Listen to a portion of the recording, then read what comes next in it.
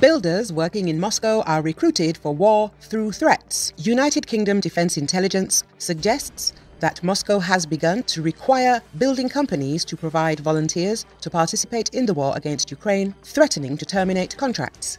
Moscow city authorities are likely to threaten building firms with termination of contracts if they do not fulfill quotas and do not find volunteers among employees to participate in the war against Ukraine, according to the intelligence report. One company was allegedly ordered to find 30 volunteers by the end of August. Such measures are likely to primarily affect representatives of national minorities from poorer regions of Russia, since there are many among those who work in the building industry in the capital.